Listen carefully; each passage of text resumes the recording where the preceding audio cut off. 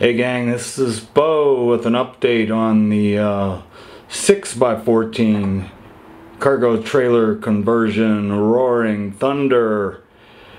It's a really nice day here today in Colorado, a little windy. I wanted to work on the fantastic fan so I can start doing the wiring, but the lap sealant didn't come today. It was supposed to, but it got hung up somewhere probably in the Midwest because of weather.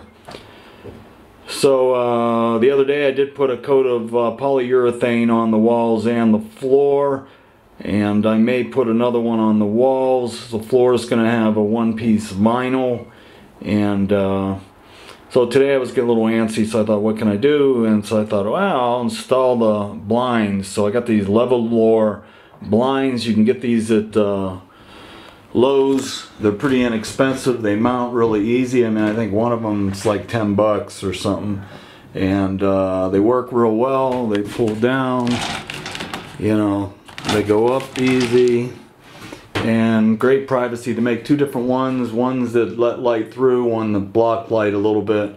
I did the ones that block light a little bit, and so that's what they look like, and so far I'm happy with them. I want to build some boxes or shelves that'll go up above them that'll kind of cover up the hardware, and you reach in and pull down the blinds. So we'll see how that turns out when I get to it. Really gonna have to get my cabinet making skills down, because that's gonna be the big thing, and I have no clue at this point, but watching a lot of videos.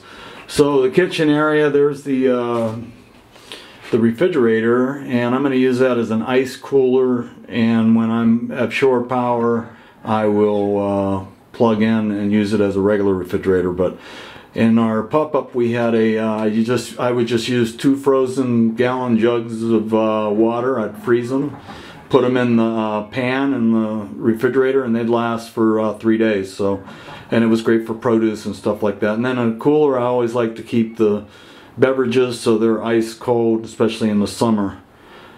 So ordered a 3-burner stove, so it's gonna have a stove and then the sink, and the sink I have a pull down with a soap dispenser. So the pull down's one hole and then a soap dispenser going the other. Haven't quite figured out how I'm going to configure above it because of space and heights and how far everything. Got to be 24 inches height from the stove. Thinking about maybe putting in a small hood, and we'll go from there, and then it'll wrap just a little bit, and then hopefully in this area where the chair is I can put a couch that's kind of a sleeper. I found a nice futon type that was pretty light. It was only 60 pounds, and a smaller one, not real big.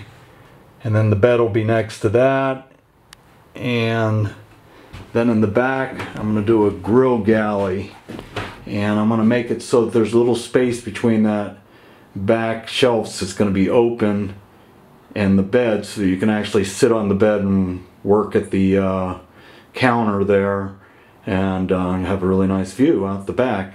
But that'll be a work in progress. Have to see how bugs, screens, all that, because I'm not a fan of getting a lot of bugs in the camper, you know. But they do have all kinds of those magnetic screens and all kinds of cool stuff, so it'll be fun to see what we can come up with. And I do appreciate any input, any questions, any comments. So there you have it. This is what plywood looks like, stained and polyurethane. Only one coat, one more be better.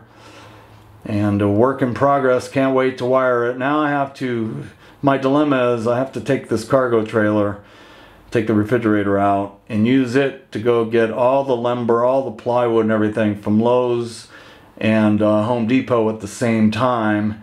And then once I do that, I'll put all that in the garage, and then I can start working on everything. It's gonna be like Christmas here tomorrow with solar coming, batteries, all kinds of stuff, and can't wait to get this thing finished out. But there you have it, work in progress. We'll talk at you later. This is Bo, and I'll talk to you next time. See ya!